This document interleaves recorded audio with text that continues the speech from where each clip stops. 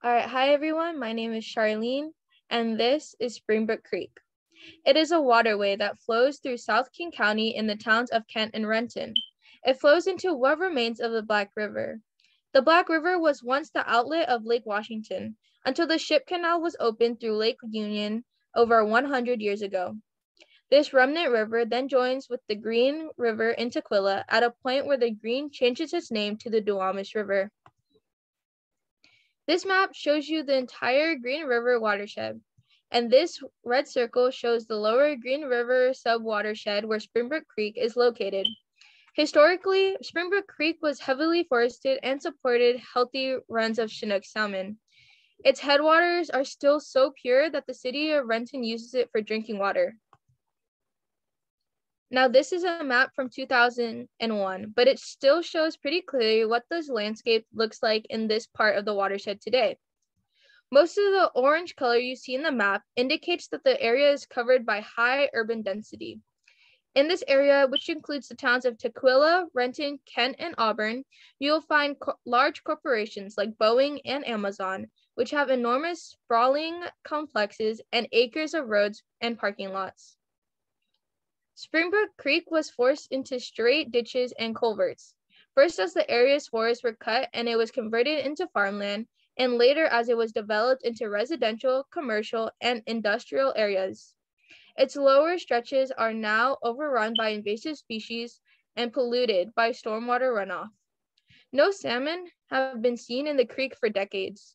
A pumping station sits across the mouth of the creek, and it must literally be pumped out to allow its waters to join to the Green River downstream.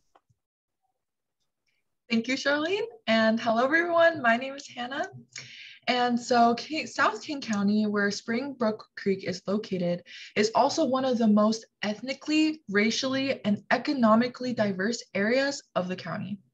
This map shows that communities in the south part of King County also suffer from higher health risks that are linked to pollution in our air, lands, and waters. So enter our project, which is called the Lost Urban Creeks Project.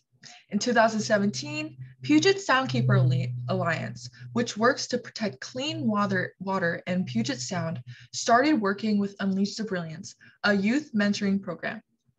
The Land Conservancy Organization Forterra and the Snow King Watershed Council, which trains water quality community monitors, also joined in on the project. Support for the project has come from King County and from other public and private funders.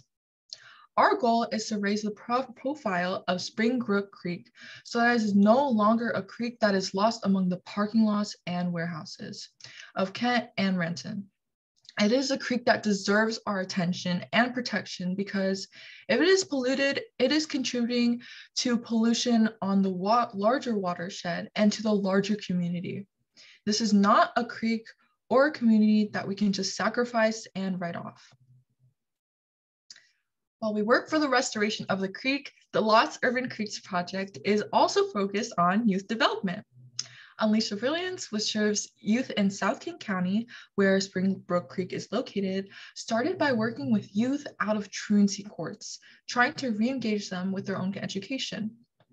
The Lost Urban Creeks Project offers youth an opportunity to learn new skills and gain knowledge in urban stream restoration and renewal. We learn about how these urban waterways reflect the health of our own communities, and we understand that the role that we play in the protection of both. So there are 5 areas to our project. Number 1 is organizing educational programs and developing youth skills. Number 2 is monitoring water quality and getting out into the field to conduct investigations.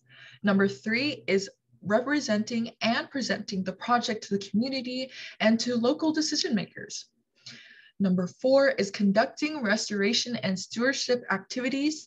And number 5 is promoting equity, social, and environmental justice.